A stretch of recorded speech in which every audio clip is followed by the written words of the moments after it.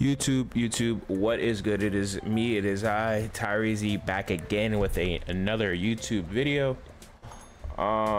We have Royal Guardians again today. We're gonna be talking about the best healer. Let me just collect my daily real quick before we get into it. So honestly, I think it all really depends on how you build. If you're building the more optimal builds, which is 2 Fury items, which is going to be Wizard Robe and then Ring. I'll just show you guys that really quick. So the optimal build would be to go Fury, Wizard Robe into Ring, because this gives you increased damage and attack speed, into AM or AWM, into Scope, into Rifle, and then you can do boots if your main damage dealer is assassin. You can do crystal if your main damage dealer is mage, and then bow if your main damage dealer is shooter. And reasons why you get those is because you're going to be upgrading your main damage dealer first, and that's going to give them the most amount of damage possible to carry you throughout the chapter, whichever chapter you're on. So it really depends on how you build. The most optimal way is that build I showed you there, and then you can also do the blood bag with the syringe, and then the same thing with the 2 fairy items, and then you have 2 items left over, so you could go energy potion with a boots, crystal, or a bow, depending on who again your main damage dealer is. Those 2 builds there are really some of the most optimal ones. And then once you have it, so your characters are all pretty good, you could do different things like bracelet into 2 wizard robes, into syringe and blood bag, into like AWM. Then you can like mix it up a little bit, but if you're starting out, I would suggest you guys go wizard robe into the 2 overlord weapons, and then, but we're talking about healers, so let me get back on track. But I did that because it all depends on what you're building, right? So for instance, I honestly think it's a tie between either Ava or Tina. The only thing with Tina is I've never really figured out what gives you conviction. It says each conviction artifact acquired. I looked through all of the artifacts and I didn't see any of them give you conviction, so not really sure what that is. But outside of that, Tina is still a very good damage dealer, because she provides a significant amount of healing to a single hero, and it's going to target the hero with the lowest amount of HP percentage.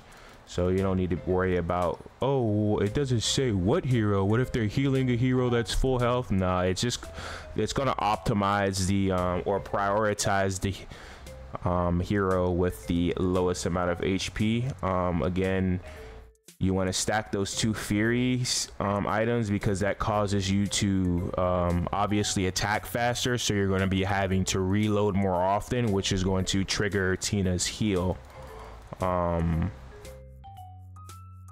As well as Ava, she really synergizes very well with the Fury items, because with the Fury items she gets an additional attack speed and reload speed bonus of 15%.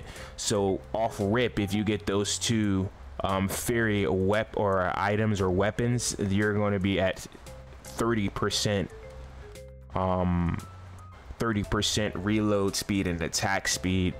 And she heals every 7 syringe attacks, and she also on top of that gives herself Fury, which is going to increase her damage. But we don't really care for her damage, we just want her to attack as fast as possible, because the more she attacks, the faster she's going to heal your team. And she's going to prioritize her 2 lowest HP allies.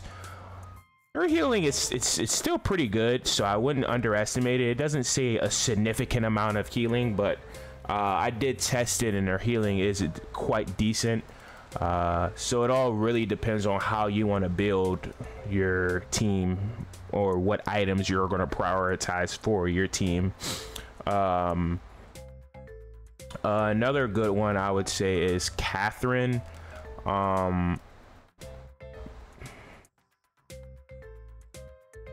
Same deal, but she has, what makes her stand out a little bit more than the other two is she's going to prioritize the lowest HP percentage as well, which we're not talking about, but she also has an increase of 30%, which is insane. So again, if you're stacking those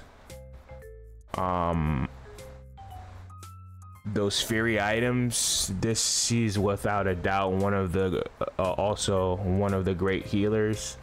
It all depends really on how you're building and who you have the most upgrades for you, essentially. Like if you only have her as no stars and then you have Ava with 2 stars, I would just go obviously with Ava because her stats are going to be higher and she's going to therefore heal a lot more. And then if you evolve her, you get to shoot more syringes and things of that nature.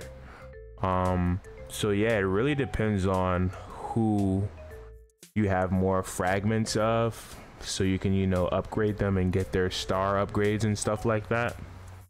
And also your build path. Like I said, if you're going to be building Fury items all the time, then I would definitely go with Ava because you can really utilize her healing to the full potential.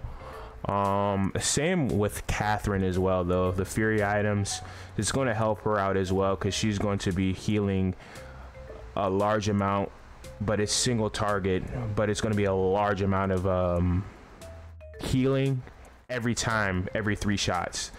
So she doesn't even have to rely on reloading. All you need to do is just have attack speed and make sure she's constantly attacking. And she's going to be healing your team significantly. You can also make any of these healers, if you wanted to, your what do you call the thing when you, let's just do that really quick and then I'll just come out.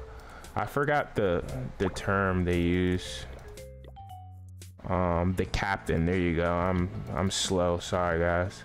So yeah, you could also make some of your healers the captain. I'm not necessarily against that.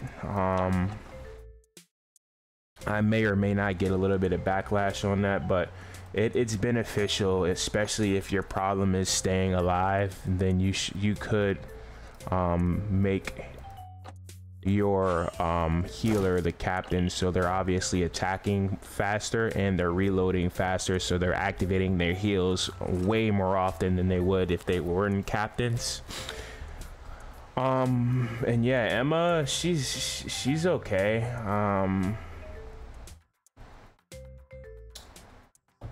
She's just okay. Like, you're gonna go with the overlord items as well. If you're gonna go the 2 overlord items, which is the AWM and then the scope, and those both give you overlord, so you would be seeing the 30% attack speed and reload speed with Emma as well.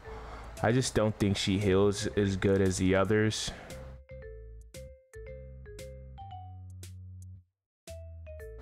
And then you have where's this chick? She doesn't even heal you, Fona, but she gives a shield, which if you're not familiar with the tanks,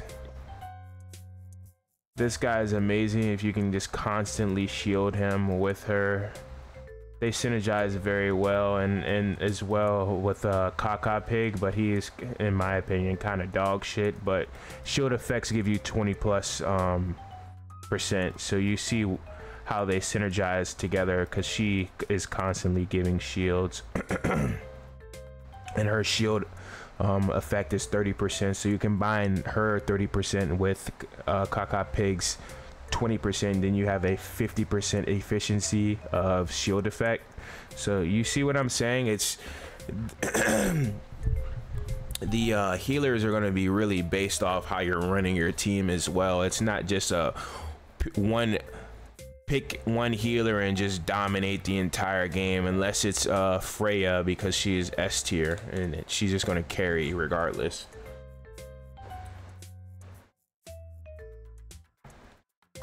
Sorry, I had to sip my water there.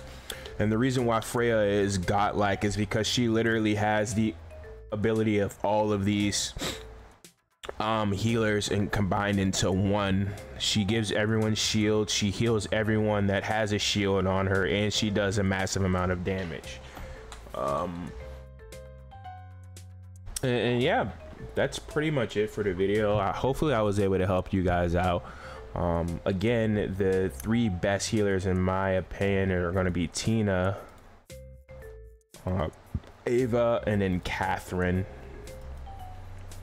And then Emma and Fona would probably just be like B tier, C tier, depending on how you're running.